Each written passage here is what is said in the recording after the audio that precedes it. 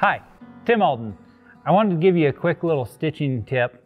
A lot of times I'll see work where somebody's stitched down to a corner and they pivot and the machine will punch a hole, but the thread will skip diagonally across the corner and won't stay in that corner hole. It'll pull out a little bit.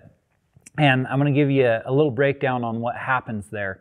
So we have our needle here. So this is something that I didn't learn until I went to a boot making class. And you do a lot of corners on boot top stitching. And I would drop stitches in the corners, and it wasn't until the instructor explained this to me that thread goes down through the hole.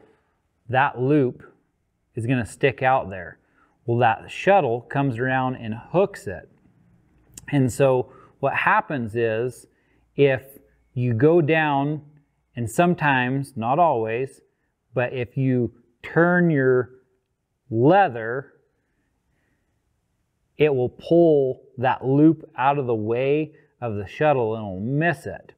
And so if you want to stop that from happening, you'll notice on this machine here, the needle goes all the way down, and as soon as that needle's coming up, that's when that thread is hooked.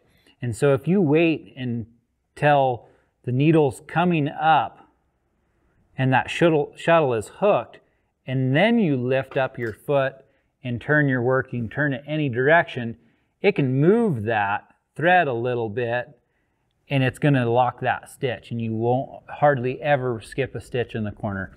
It's something that I see quite regularly in leather work.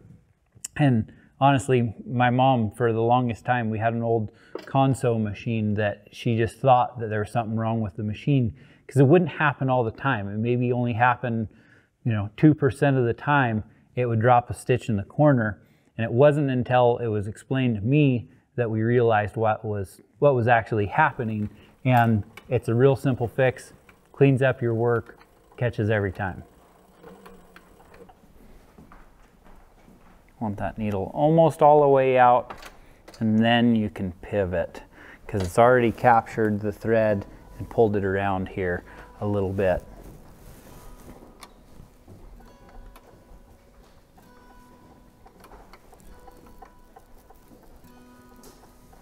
Thanks for stopping by. See you next time.